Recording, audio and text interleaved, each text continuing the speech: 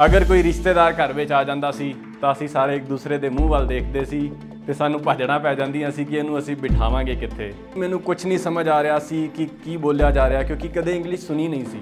जो मैं अज तक हिंदी विच अणु ते परमाणु पढ़िया सी वो अज इत्थे आके एटम ते मॉलीक्यूल बन चुक्या सी। ते पापा कहंदे बेटा मैनूं माफ़ कर दई, मैं तैनूं पढ़ाउणा तां चाहुंदा सी पर मेरे को तेरी एजुकेशन जोगे पैसे नहीं है। तो लोग मैनूं ये कह रहे सी कि भरावा तेरे वास दा रोग नहीं है, तू छड्ड दे, तेरे तो नहीं होनी है ब्लॉगिंग। सारी रात मैं रोंदा रहिंदा सी सिर्फ इसे चीज़ नूं सोच सोच के कि हुण मेरी लाइफ दा की बनेगा।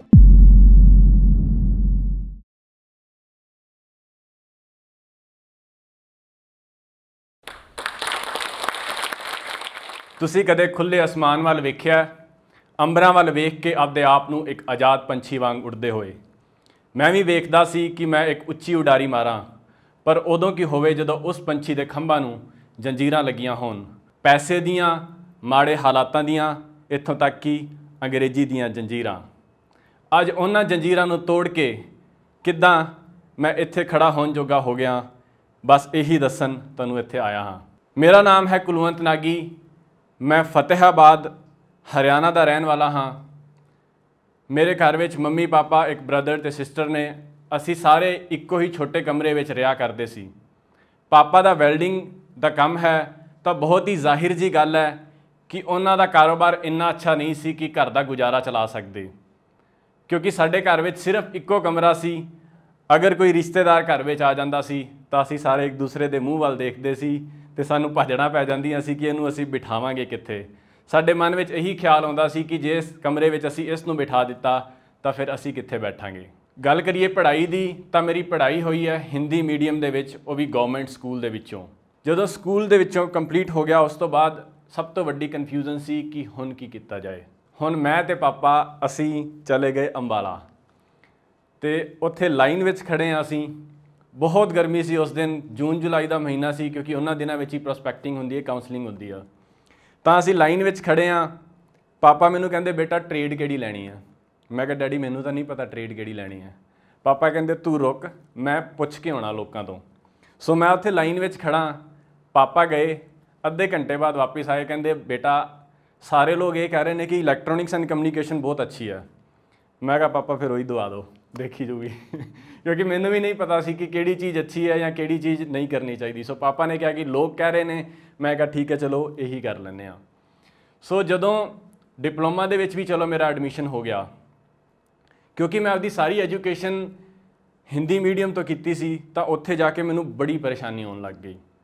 एक टीचर आवे लैक्चर दे के चला जाए, दूसरा आवे लैक्चर दे के चला जाए, सारियां गल्लां मेरे उत्तों जा रही सी, मैनू कुछ समझ नहीं आ रहा सी। जो मैं अज तक हिंदी विच अणु ते परमाणु पढ़िया सी, वो अज इत्थे आके एटम ते मॉलीक्यूल बन चुक्या सी। सो मैनू बहुत दिक्कत हुई, मैनू समझ नहीं आ रहा सी कि मैं की करा। इस करके मैं डिसाइड किया कि मैं हुण डिप्लोमा तो ड्रॉप कर देना, मेरे वास दा रोग नहीं है। सो उत्थों मैं हिम्मत हार चुक्या सी, पर किवें ना किवें चलो मैं डिप्लोमा भी आपदा कंप्लीट कर लिया। उस तो बाद वारी आई बीटैक दी।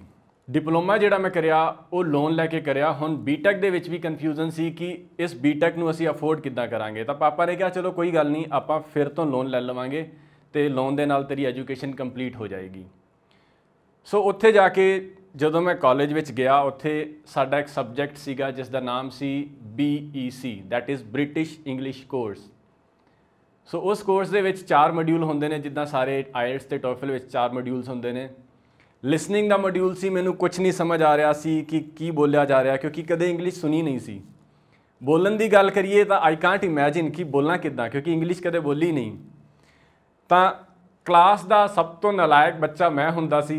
ईवन टीचर ने मैनू इन्ना भी कह दिता कि अगर क्लास विच कोई बच्चा फेल होएगा तो वह कुलवंत नागी होएगा। टीचर की उस गल ने मेरे उत्ते इन्ना प्रभाव पाया कि उस दिन मैं सोचा कि हुण तां जिंदगी च कुछ करना है, इंग्लिश करके रुकना नहीं है। उस दिन मैं एक पूरा निश्चय बनाया कि हुण इंग्लिश नूं सीखना है और आपदी इंग्लिश इन्नी अच्छी कर देनी है कि लोग देखेंगे तो कहेंगे वाह तुहाडी इंग्लिश बहुत अच्छी है। उस दिन तो बाद मैं आपदे आप नूं एक कमरे विच बंद कर लिया तो 1.5 साल तक मैं उस कमरे दे विच प्रैक्टिस करता रहा। उस कमरे दे विच मैं बैठे रहना, ਉੱਚੀ ਉੱਚੀ ਉਸ ਨੂੰ ਪੜ੍ਹੇ ਜਾਣਾ। ਦਾ ਹਿੰਦੂ ਨਿਊਜ਼ਪੇਪਰ ਆਉਂਦਾ ਜਿਸ ਦੀ ਇੰਗਲਿਸ਼ ਬਹੁਤ ਅੱਛੀ ਮੰਨੀ ਜਾਂਦੀ ਹੈ, ਉਸ ਨਿਊਜ਼ਪੇਪਰ ਨੂੰ ਮੈਂ ਫੜਨਾ, ਮੈਂ ਉਸ ਨੂੰ ਪੜ੍ਹਦੇ ਰਹਿਣਾ ਤੇ ਉੱਚੀ ਉੱਚੀ ਪੜ੍ਹਨਾ, ਕਿਉਂਕਿ ਮੈਂ ਆਪਦੀ ਪ੍ਰੋਨਾਂਸੀਏਸ਼ਨ ਨੂੰ ਇੰਪਰੂਵ ਕਰਨਾ ਚਾਹੁੰਦਾ ਸੀ ਕਿ ਮੈਂ ਕਿੱਦਾਂ ਸਪੀਕਿੰਗ ਕਰ ਰਿਹਾ।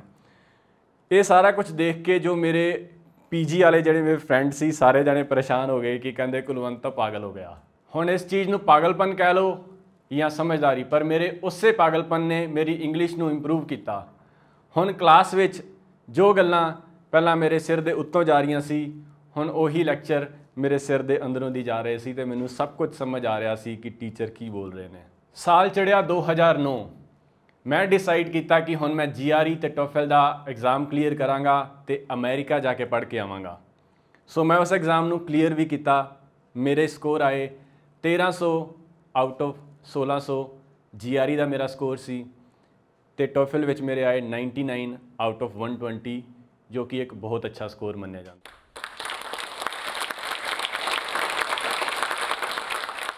ਸੋ ਉਸ ਅੱਛੇ ਸਕੋਰ ਦੇ ਕਾਰਨ ਮੈਂ 6 ਯੂਨੀਵਰਸਿਟੀਜ਼ ਦੇ ਵਿੱਚ ਅਪਲਾਈ ਕੀਤਾ ਤੇ ਮੈਂ ਖੁਦ ਹੈਰਾਨ ਸੀ ਇਹ ਦੇਖ ਕੇ ਕਿ 6 ਦੀ 6 ਯੂਨੀਵਰਸਿਟੀਜ਼ ਨੇ ਮੈਨੂੰ ਐਕਸੈਪਟੈਂਸ ਦਿੱਤਾ ਤੇ ਇੱਕ ਯੂਨੀਵਰਸਿਟੀ ਜਿਸ ਦਾ ਨਾਮ ਹੈ ਰੋਚੈਸਟਰ ਇੰਸਟੀਚਿਊਟ ਆਫ ਟੈਕਨੋਲੋਜੀ, ਉਹਨਾਂ ਨੇ ਮੈਨੂੰ $16,000 ਦੀ ਸਕਾਲਰਸ਼ਿਪ ਦਿੱਤੀ।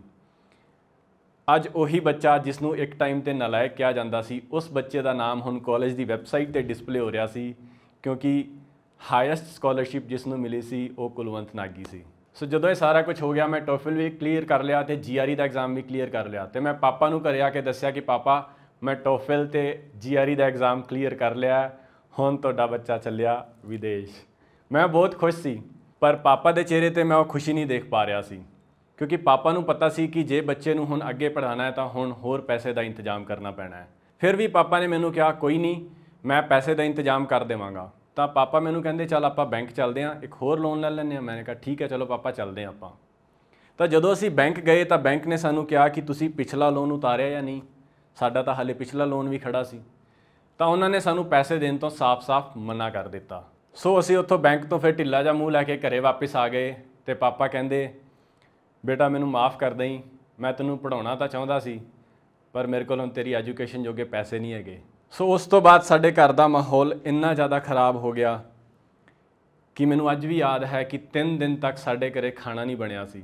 ਅਸੀਂ ਇੱਕ ਦੂਸਰੇ ਦੀਆਂ ਅੱਖਾਂ ਵਿੱਚ ਅੱਖਾਂ ਨਹੀਂ ਪਾ ਰਹੇ ਸੀ, ਕਿਉਂਕਿ ਇੱਕ ਲਾਈਫ ਦਾ ਇੱਕ ਐਸਾ ਮੂਮੈਂਟ ਸੀ ਕਿ ਇੱਕ ਪਾਸੇ ਤਾਂ ਮੇਰੀ ਲਾਈਫ ਚੇਂਜ ਹੋਣ ਜਾ ਰਹੀ ਸੀ, ਮੈਂ ਅਮਰੀਕਾ ਪੜ੍ਹਨ ਜਾ ਰਿਹਾ ਸੀ ਤੇ ਦੂਜੇ ਪਾਸੇ ਸਾਨੂੰ ਇਸ ਚੀਜ਼ ਦਾ ਪਤਾ ਲੱਗਿਆ ਕਿ ਸਾਡੇ ਕੋਲ ਤਾਂ ਪੈਸਾ ਹੀ ਨਹੀਂ ਹੈ ਉਸ ਚੀਜ਼ ਨੂੰ ਅਫੋਰਡ ਕਰਨ ਵਾਸਤੇ। ਤਾਂ ਇੱਦਾਂ ਹੀ ਚੱਲਦਾ ਰਿਹਾ, ਪਰ ਮੇਰੀ ਹਾਲਤ ਕੁਝ ਜ਼ਿਆਦਾ ਖਰਾਬ ਸੀ ਕਿਉਂਕਿ ਮੈਨੂੰ ਇੱਦਾਂ ਦਿਸ ਰਿਹਾ ਸੀ ਕਿ ਮੇਰੀ ਹੁਣ ਲਾਈਫ ਡਿਸਟਰੋਏ ਹੋ ਚੁੱਕੀ ਹੈ, ਹੁਣ ਮੈਂ ਕੀ ਕਰਾਂਗਾ।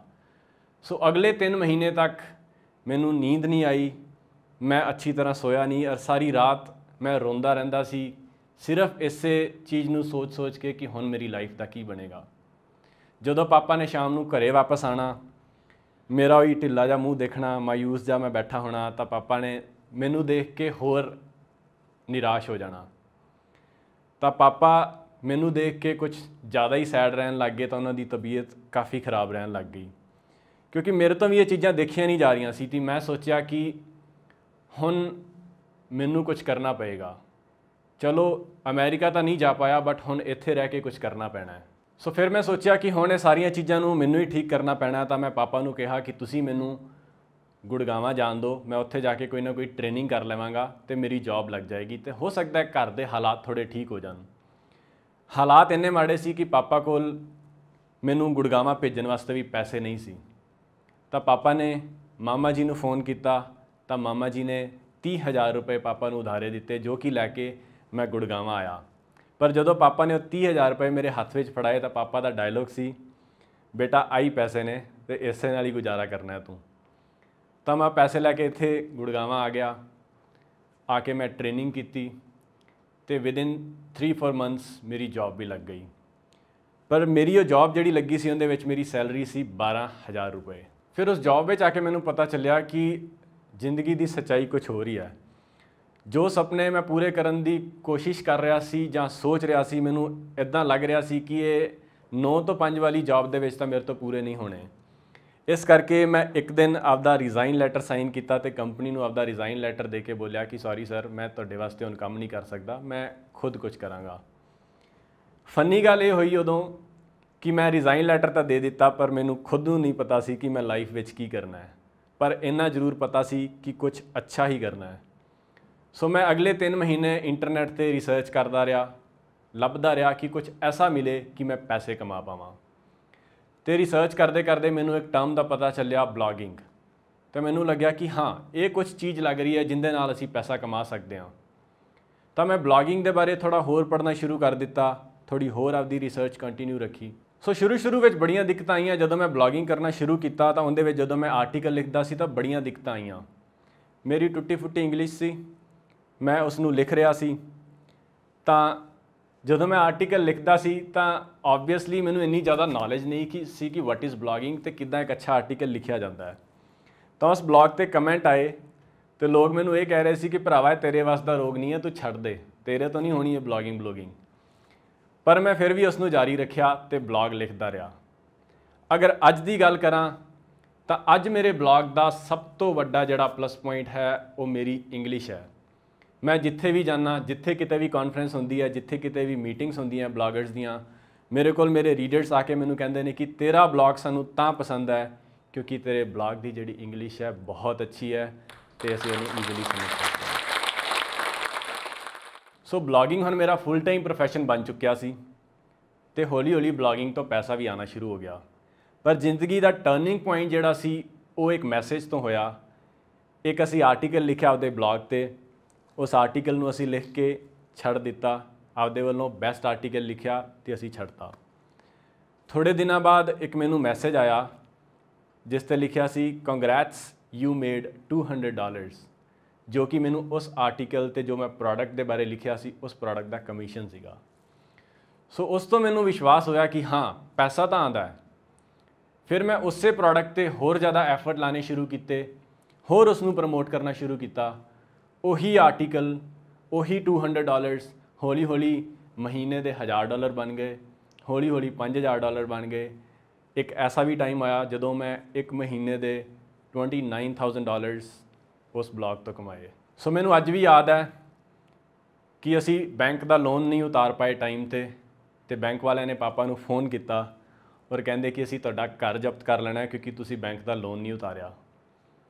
पापा ये सुन के बड़ा डर गए। उन्होंने मैनू घरे आके दस्सिया कि एवें बैंक तो फोन आया तो बैंक वाले कह रहे हैं कि असी तो तुहाडा घर जब्त कर लेना है। मैं कहा पापा ये किहड़ी गल है, चलो बैंक चलते हैं आपां। असी बैंक गए, मैं आपदी चैकबुक जेब दे विच पा के लै गया। बैंक वाले ने असी जाके पूछा कि सर कितना लोन है तुहाडा। उन्होंने दस्सिया कि $2,67,000 का तुहाडा लोन पेंडिंग है। सो मैं चैकबुक कड्डी, उहदे ते जदों अमाउंट पाया, मेरी लाइफ का पहला चैक सी वो। मैं कदे चैक नहीं कट्टिया, लाइफ का पहला चैक मैं कट्टिया आपदा एजुकेशन का लोन देने वास्ते। उस टाइम पापा के चेहरे ते जो खुशी सी ना वो मैं बयान नहीं कर सकता। मेरी वैबसाइट का नाम है ब्लॉगिंग केज, जो कि इंडिया की one of the top 5 blogs दे विचों एक है। मैं उस ब्लॉग ते 1500 आर्टिकल लिख चुकिया इंग्लिश विच ते उस ब्लॉग्स नूं अज तक 4 मिलियन लोग पढ़ चुके हैं। सो मेरा तो सपना सी सिर्फ US जान दा। मैं सिर्फ USA ही नहीं, UK, Germany, France, Singapore, Malaysia इदां दी 21 देशों में ट्रैवल कर चुकिया ते Vietnam they which as an international speaker उत्थे 10,000 की ऑडियंस के अगे भी बोल चुके हाँ।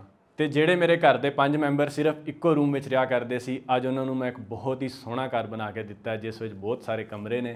सो अखीर में मैं यही कहना चाहांगा, जे तुहानूं भी किसी इदां दे संगलां या जंजीरां ने बन रखिया है तो उसनूं तोड़ दिओ, फिर तुसीं देखोगे कि तुहाडी भी उडारी का कोई माप नहीं होना। Thank you. जे मेरी कहानी ने तुहानूं इंस्पायर किया है तो थले मैनूं कमेंट सैक्शन में जरूर दसो ते इदां दीयां होर कहानियां सुनने वास्ते जोश टॉक नूं सबसक्राइब करो।